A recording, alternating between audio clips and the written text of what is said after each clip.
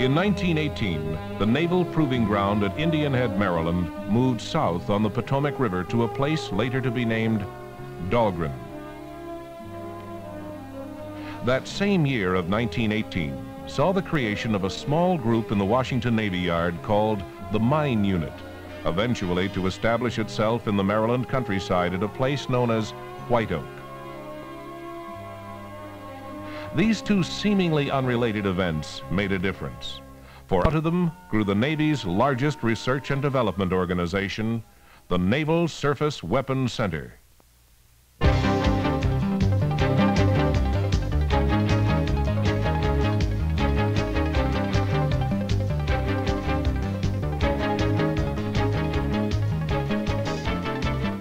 From 1918 to 1983, 65 years of researching, developing, testing, and engineering. At age 65, most of us are ready to think about retirement, but not NSWC.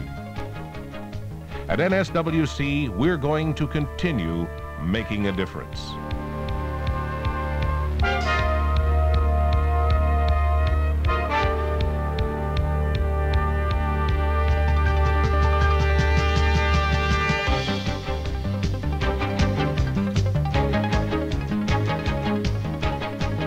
Today, NSWC makes a difference in the way the Navy conducts its affairs. We make a difference in the security of our country. We make a difference in how other countries of the world behave toward us. How did this difference come to be? What is it we've done to have such an impact? Our 65 years of growth and accomplishment form an intriguing story.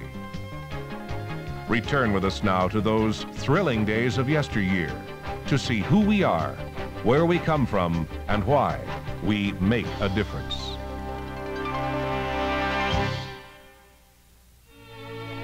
In 1918, it was obvious that the Naval Proving Ground at Indian Head, Maryland was outgrowing itself. A search for a new location revealed a parcel of land on the Potomac River in Virginia ideally suited for use as a proving ground. It came to be known as Dahlgren, the Navy's proving ground for guns and ammunition. The name was appropriate. It came from Admiral John Adolphus Dahlgren, one of the earliest research and development officers of our Navy. In 1847, he perfected a new type of naval weapon, the Dahlgren gun. The name Dahlgren has meant guns ever since. And guns were the new proving ground stock in trade. From this first firing in 1918, the main battery grew to include one of every kind of gun used in the Navy. As the guns fired, the station grew. From the first temporary buildings to housing for employees, to officers' quarters, a new school, and more guns. Meanwhile, back in Washington, there was concern in another part of the Navy. World War I had re-emphasized how effective mine warfare could be as a naval strategy. To explore the potential of mines, a small group in the Washington Navy Yard undertook research. The group was called the Naval Ordnance Laboratory, NOL. NOL had a secondary mission: to conduct research in ammunition and fusing, work started by Admiral Dahlgren in this same spot many years before. An immediate improvement which changed the nature of warfare at sea was the antenna-influenced firing mechanism for mines. Another idea was this novel concept of dropping a mine from an airplane, an idea we're still refining.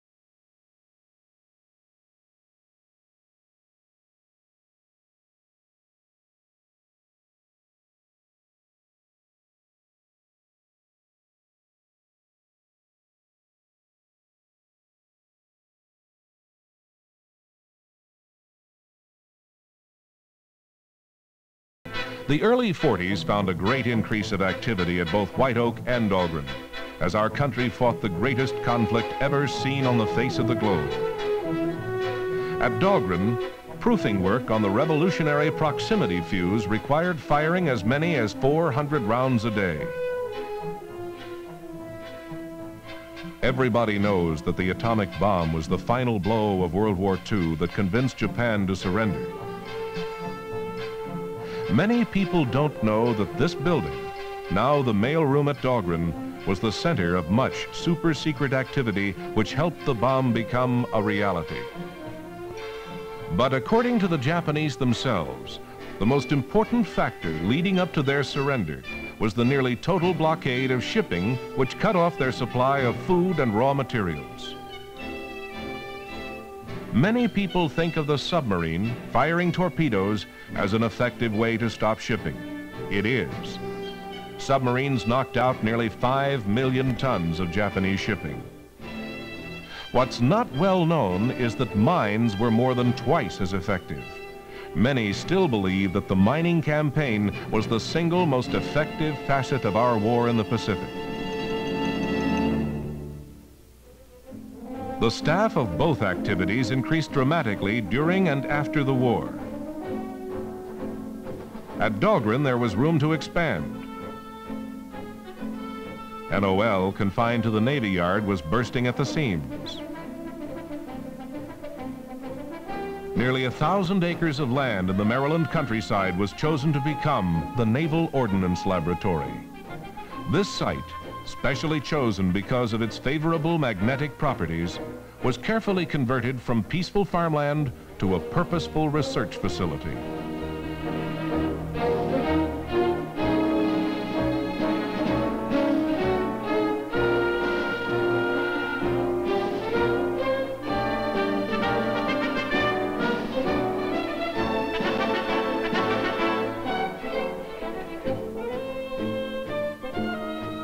In 1946, Secretary of the Navy James Forrestal laid the cornerstone of the great new laboratory at White Oak.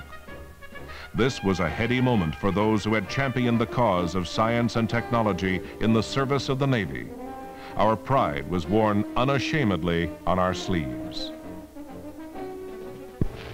The ideas of Admiral Dahlgren, nourished by American inventive genius and the advances of modern science, are now embodied in the U.S. Naval Ordnance Laboratory at White Oak, Maryland. This immense plant of more than 70 buildings and equipment is an ultra-modern scientific center where up-to-the-minute ordnance research and development is carried on. Within these structures are some of the world's finest facilities for the conversion of ideas into realities. Here is the famous supersonic wind tunnel building. The large tunnels, as well as the smaller ones, project through the building walls from the vacuum sphere and culminate in missile boxes, in which the actual wind tests are made. With a precision-built model set up in the working section of one of the largest tunnels, cameras record the reactions of a projectile. The behavior of rockets, projectiles, and new types of guided missiles can be studied by measurement of forces and a detailed examination of their shock wave patterns. During this time, a revolution of another sort was cooking at Dahlgren. The job of preparing ballistic tables was tedious and time-consuming. It appeared that much of the routine work could be taken over by calculating machines. One of the earliest large-scale machines was the Aiken relay calculator installed at Dahlgren.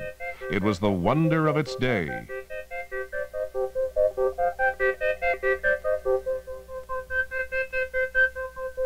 It was in the days of the relay calculator that an amusing bit of history was made.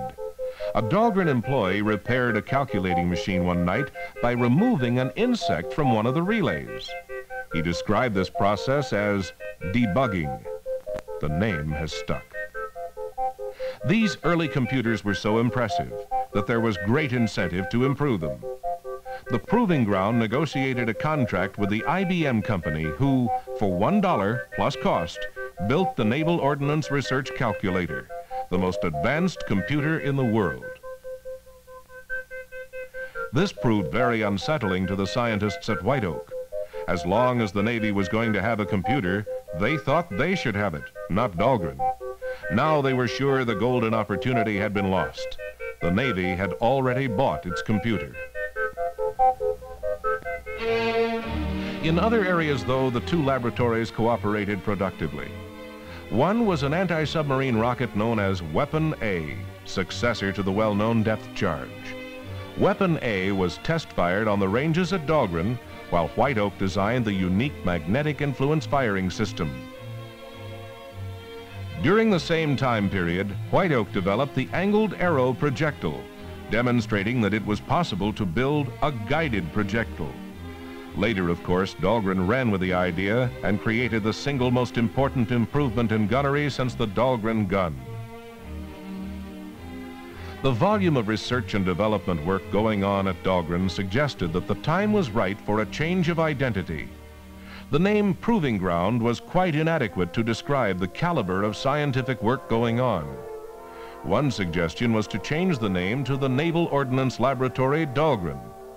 That suggestion was short-lived, though, as many people were afraid they'd be mistaken for a field station of White Oak. The name Naval Weapons Laboratory was much more acceptable. By this time, work in strategic weapons was an important part of the diet at both laboratories. Back in 1948, Captain Loeb of White Oak wrote about the recently demonstrated atomic bombs, saying, "A sneak attack with atomic bombs would be unpleasant." Despite this, there was no cause for concern, because the delivery of such bombs by rockets or missiles over long ranges was so far in the future it wasn't worth worrying about. Such a capability would not be possible for decades to come. Those impossible decades to come lasted about 15 years. With its expertise in fusing, White Oak was called upon to do the fusing work for Polaris and many other nuclear weapons. Dahlgren, with its talent for computers, was a vital part of the Polaris program and every strategic system since. The 50s and 60s were the glory days of missiles. White Oak, with its long expertise in underwater systems, had a star in Subrock, the submarine-to-submarine nuclear depth bomb. By this time, both Dahlgren and White Oak had moved into a state of maturity. Ready for the Navy they had served so well to help them realign their emphasis one more time. White Oak and Dahlgren, so often on parallel paths, so often partners in complementary research and development programs, were combined to form the Naval Surface Weapons Center. The people at Dahlgren said, "Why do we need White Oak?" The people at White Oak said, "Why do we need Dahlgren?" Despite the occasional cynic, we've grown over the years to command the respect and admiration that the largest R&D center in the Navy deserves. But they love us not just for our past, they love us for our future too.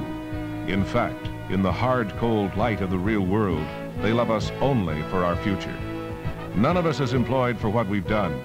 We're all here for what we're going to do. The future of the Naval Surface Weapons Center is where we can continue to make a difference.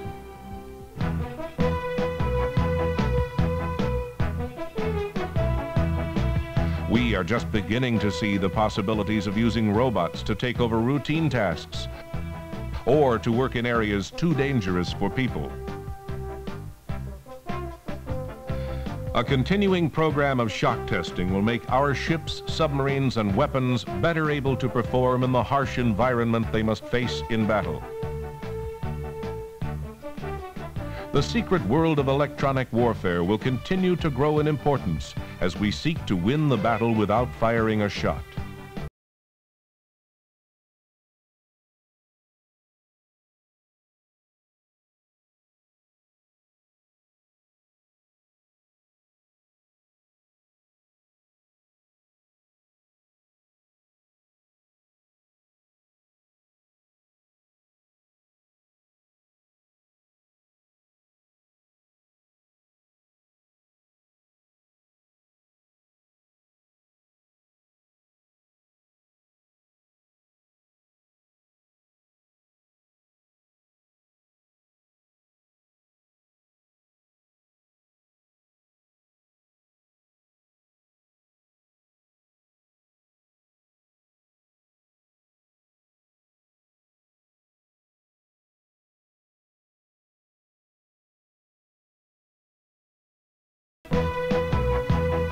The whole world of underwater warfare, ASW, signal processing, acoustics, hydroballistics will continue to be one of our areas of strongest expertise. And in the tradition of Admiral Dahlgren, we'll continue to improve and refine guns. 65 years of service to the Navy is just a start. As others retire or rest on their laurels, we look forward to the opportunity to discover. We look forward to the opportunity to innovate. We look forward to the opportunity to provide our Navy with the excellence it needs to hold its leadership among the nations of the world. We are the Naval Surface Weapons Center. We have spent an entire career making a difference in world affairs. We're not about to stop now.